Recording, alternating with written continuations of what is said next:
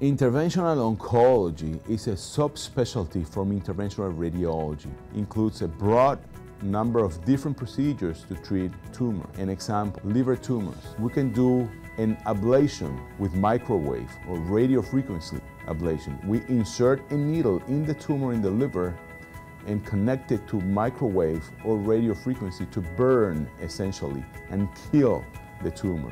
Other ways to do it is going through the arteries. It's called chemoembolization. We go into the artery and navigate to the arteries that feed the tumor, and we inject chemotherapy directly to the tumor, and then we occlude the artery that feeds the tumor.